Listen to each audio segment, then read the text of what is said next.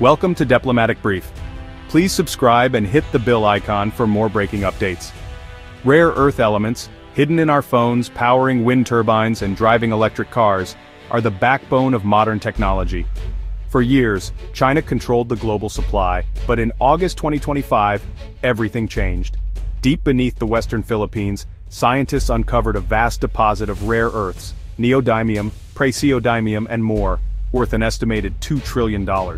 Suddenly the Philippines stands at the center of a global race for green energy and digital innovation. President Marcos Jr. called it a game changer, promising to use this windfall to transform the nation and lift millions from poverty.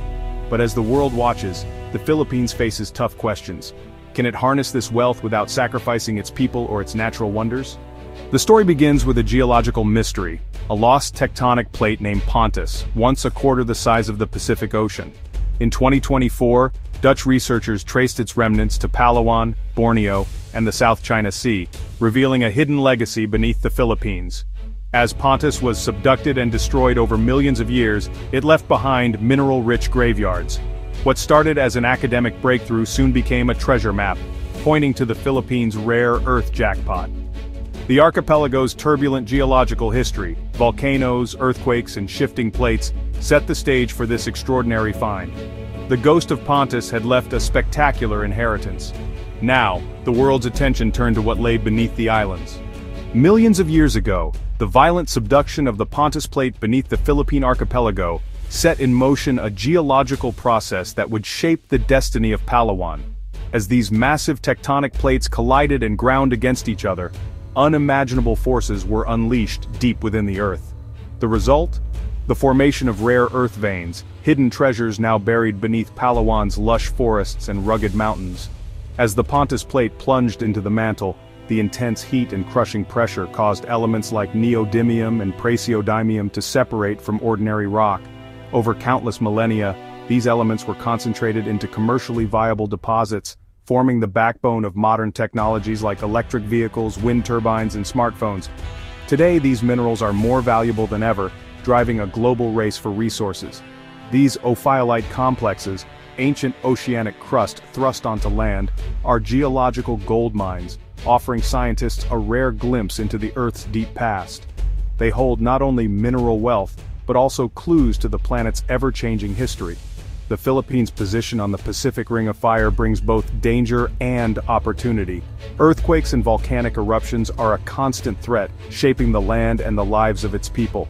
Yet, these same forces have created a landscape rich in mineral resources, making the country a focal point for mining and scientific exploration.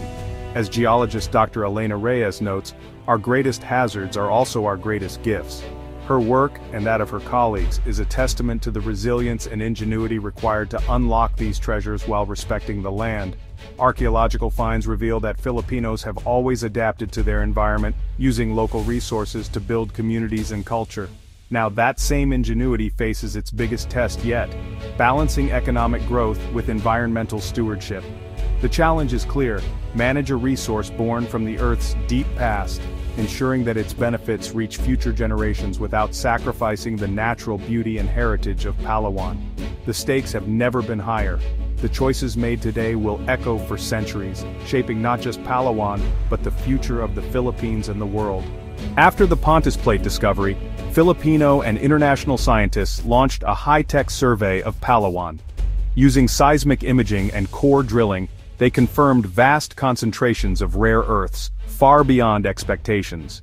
In August 2025, the government announced the find, one of the world's largest rare earth deposits. President Marcos Jr. promised to channel the wealth into infrastructure, education, and healthcare, envisioning a new era for the Philippines. Global investors took notice, and the country's economic prospects soared overnight. The government pledged strict oversight and sustainability, determined to avoid the resource curse. The discovery was just the beginning. The real challenge was turning this underground fortune into lasting progress. The world was watching every step.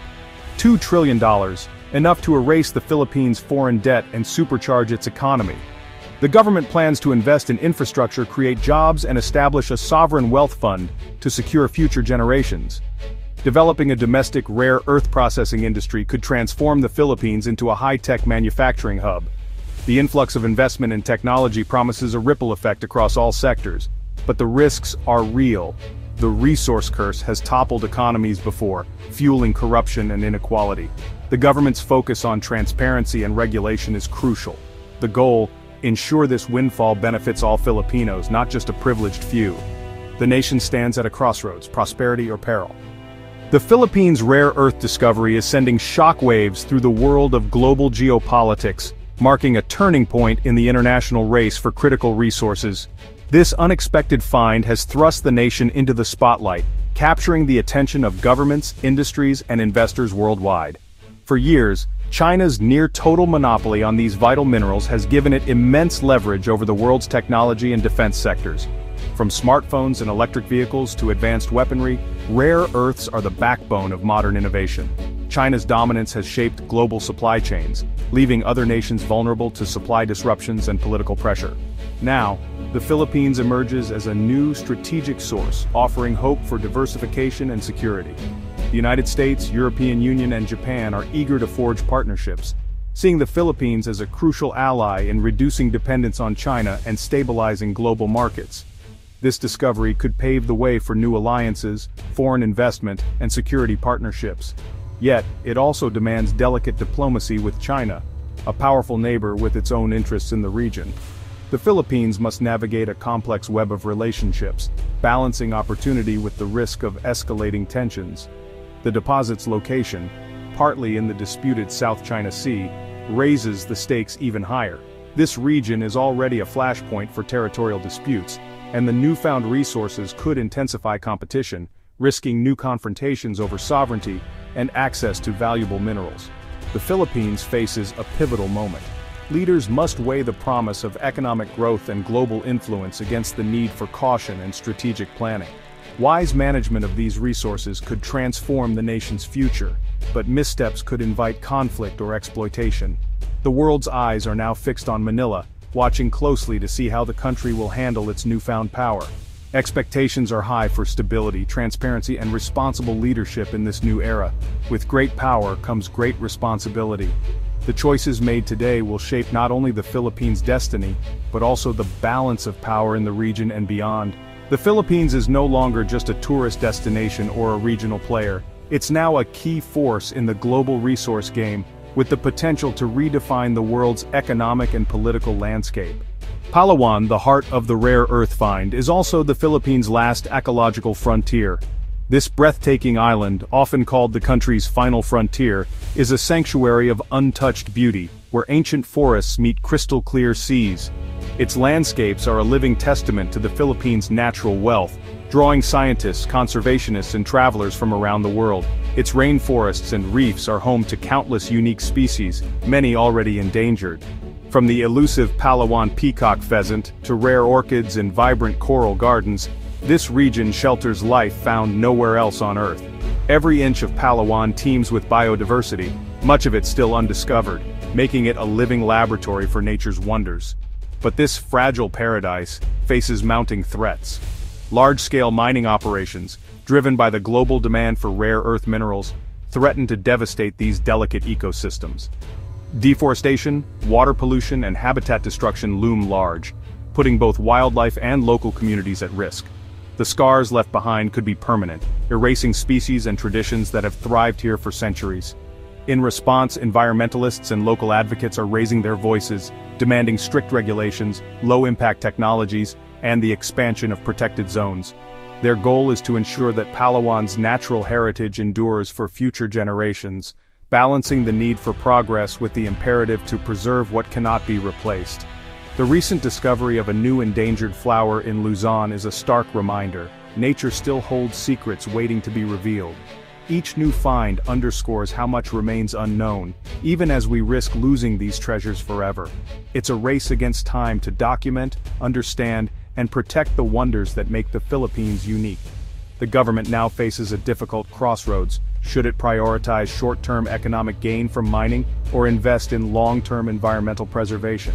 The decisions made today will shape not only Palawan's future, but also the legacy left for generations to come. The world is watching closely, as the Philippines stands at the center of a global conversation about conservation, and sustainable development. Palawan's fate is a test case for how humanity can balance progress with the urgent need to protect our planet's irreplaceable biodiversity. For Palawan, the stakes are nothing less than its identity, woven from the land, the sea, and the people who call this extraordinary place home. For Palawan's indigenous peoples, the rare Earth discovery is deeply personal. Their ancestral lands and way of life are threatened by the prospect of mining. Displacement, loss of culture, and environmental harm are real fears. Yet, indigenous communities have shown they are vital partners in conservation, as seen when the Banao tribe helped protect a newly discovered flower in Luzon. They demand a seat at the table, insisting on free, prior, and informed consent, as guaranteed by law. The government's commitment to upholding indigenous rights will be tested as never before. True progress means development that respects both people and planet. The voices of Palawan's first stewards must be heard. The Philippines stands at a historic crossroads, between prosperity and peril. The rare earth discovery offers a chance for national transformation, but only if managed with wisdom and care. Responsible stewardship means strict environmental protections, transparent wealth management, and genuine partnership with indigenous communities. The world is watching to see if the Philippines can set a new standard for sustainable resource development. This is a test of leadership, vision, and moral character. The choices made now will echo for generations. The hope that this geological gift uplifts the nation, protects its natural wonders, and inspires the world. The challenge of stewardship begins. The Philippines has the chance to light the way forward.